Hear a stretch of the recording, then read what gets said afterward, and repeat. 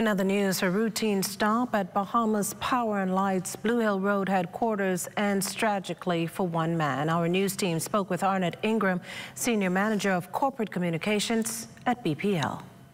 Shortly after 11 a.m. this morning, we had a male BPL customer who was on property.